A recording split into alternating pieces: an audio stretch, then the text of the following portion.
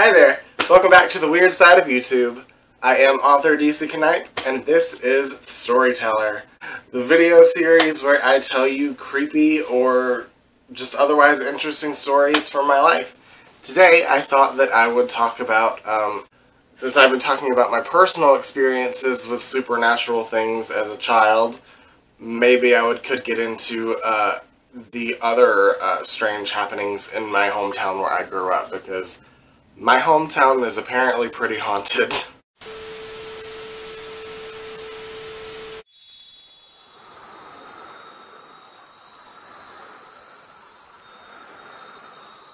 There was an urban legend about a woman. These are very popular urban legends around any kind of hometown, so you've probably heard one before. It's not like Bloody Mary or the Boogeyman or anything, but I'll just give you some examples. There's one of the church that I keep mentioning, my childhood church, of a woman throwing herself off the steeple and dying because she had gotten pregnant by a pastor there, and he didn't want anything to do with her after that, so she threw herself off of the steeple. I've heard versions of this from friends from all over the country, so that's why I think that it's just like, you know, more folklore than like someone actually saw this. There's also one called Crybaby Bridge, and I know for a fact there's a Crybaby Bridge in like multiple states, and the story is the same. It's where if you go onto a certain bridge in the middle of the night, usually in the middle of the woods, you'll hear a baby crying, and that is supposedly because a woman threw her baby off the bridge because she couldn't take care of it, and then she threw herself off the bridge. One or the other. Something about a baby dying.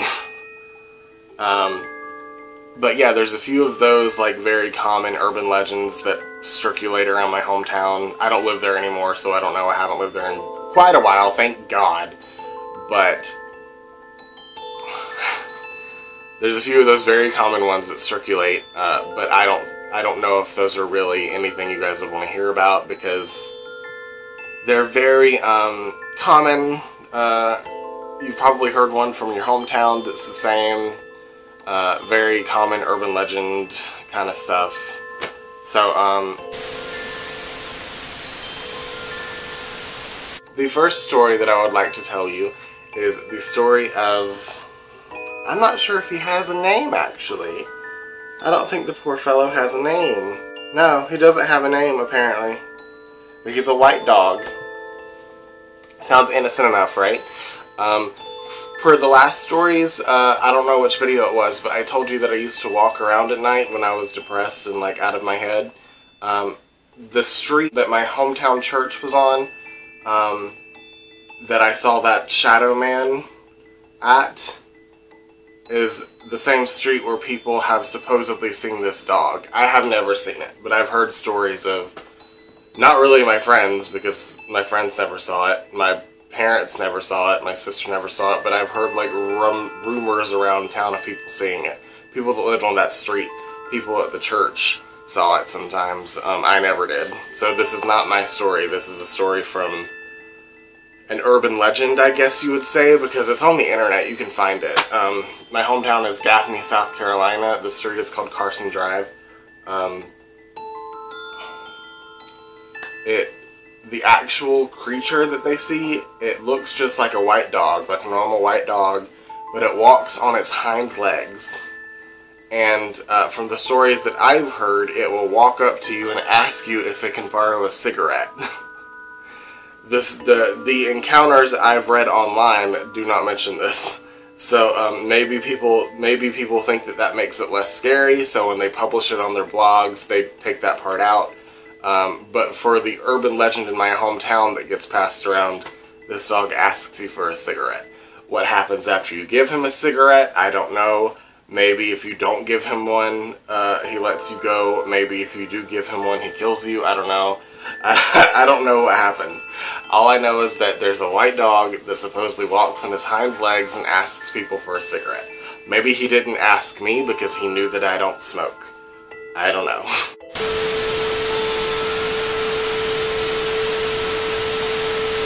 A lot of these stories are about the Gaffney Strangler, if you don't know who that is. Alright, I'm reading this, I think it's from Wikipedia. Leroy Martin, also known as the Gaffney Strangler, was an American serial killer from Gaffney, South Carolina. He murdered 4 people, 2 women and 2 girls between 1967 and 1968. And a lot of the places where he frequented, a lot of the places where he took his victims' lives are said to be haunted now.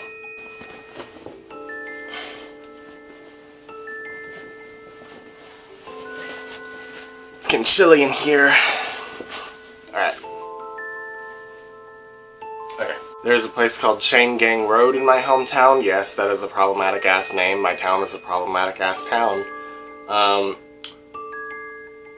There's a rumor that says that if you go on this road at night, you'll hear the screams of the Gaffney Strangler's victims. I never happened to go on that road at night. A lot of people get their impression that, like, my neighborhood was pretty dark. It was not. It was very suburban, very old, rich white folk. I was very privileged. There is an abandoned water wheel in the forest that the Gaffney Strangler took some of his victims to. I've been there. I'd like to say that I got chills. They're multiplying. No, I'd like to say that I got chills and I felt something there, but it just felt like a normal place to me. It's pretty unnerving to think that he brought people down there to murder them, but I didn't feel anything other than the normal. It's a forest, there's birds chirping, there's woodland creatures around. The water wheel itself is pretty creepy. It's jet black because of, I don't know why it's jet black, but it's jet black, and like the underside where the water used to go is empty, and there's no sign of anything else around it, so it's just a random water wheel in the middle of the woods, which is pretty unnerving in itself. That place is supposedly haunted. Maybe it's different at night. I didn't go at night. I went with my friend Shauna during the day, and it was quite pretty. We took pictures, but that was a long time ago, and those pictures were lost. Why I wanted to talk about the Gaffney Strangler today is because another personal story of mine. When I got kicked out of my house for being gay or whatever, I moved in with my best friend, and she and I shared an interest in the macabre. So when she got a very suburban Walmart plastic glow-in-the-dark Ouija board, she and I and her sister, and I think a couple of our younger friends that were neighborhood kids, we decided to try to talk to the spirit of the Gaffney Strangler and try to summon him. I know that is a terrible sounding idea, even if you're atheist. It's just completely disrespectful to his victims and everything, but we were kids. We were like literally 15, 16 years old, and we just thought it'd be something cool to fuck around with. So first we were playing with the Ouija board in like a trailer that they were setting up for her aunt to move in the neighborhood, and it was empty, and so there was no electricity, so we thought that would be a cool place. So we did, and it was creepy, and it was fun. We were like in a closet, all 5 of us just playing with the Ouija board, and I'm pretty sure me and my best friend were moving the planchette around to scare the younger kids. I don't really remember much of it, because it was so long ago. It's like 15 years ago. Man, God, where's the time going?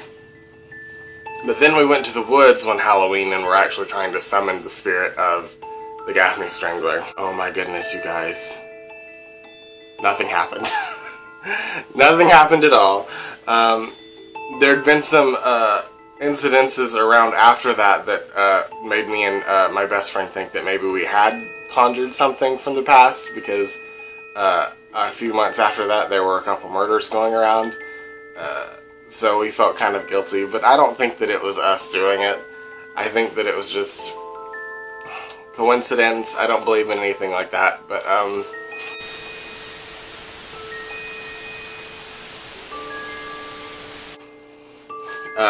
the Gaffney Strangler is a terrifying story, and there are some really creepy places in my hometown that are connected to him, not just the ones I mentioned here, but my town is pretty haunted, apparently. It's just funny that all of my experiences have nothing to do with the Gaffney Strangler. So that makes me think that maybe I was dreaming, or maybe the ghosts that other people see are just dreams or like hallucinations or something. Because a lot of these stories, especially the ones about the white dog, are told to me from very conspicuous sources, I will say. They come from people that I wouldn't normally associate myself with, and I know that makes me sound like an elitist prick, but I am scared of drugs, and I don't like being around them. The energy that comes with that is just very consume, don't care about anyone else, and I don't like that. It scares me, so I don't like to be around people that do drugs or sells it. I know that it's not like I think I'm better than them, it's that I'm scared to be around it, because it makes me uncomfortable. If you have a career in that field, I know that's a strange way to put it, but I don't think that I'm better than you. I just don't feel comfortable around it, and hopefully some people will respect that. I know other people won't, which is fine. That is about it for the Haunted Places of My Hometown video. I really hope you guys liked this video. If you did, please like and comment. Tell me what you thought about it. Please subscribe. Please. But honestly, I appreciate just a view. There will be more of these videos, probably every Sunday, at least one every Sunday. I'm trying to start to get myself on a YouTube schedule. So Storyteller is going to be on Sunday. And then Sims, we're going to have a Sims Saturday. So like a playthrough of The Sims on Saturday. And I'm going to be doing challenges and stuff on The Sims. So if you're interested in that, please stay tuned. I don't know about the rest of the schedule, but at least I'm getting some series scheduled out. For my writing stuff, I have no idea. For Art Aquarium, I have no idea. I kind of just make art when I want to, whenever the mood strikes me. So trying to force myself to do it usually ends up in very shoddy work. So I'm probably never going to schedule Art Aquarium. You'll just have to keep a lookout for it. But I really hope you guys like this video. Do you want to pet the white dog? Do you want to give him a cigarette? Let me know. Bye-bye!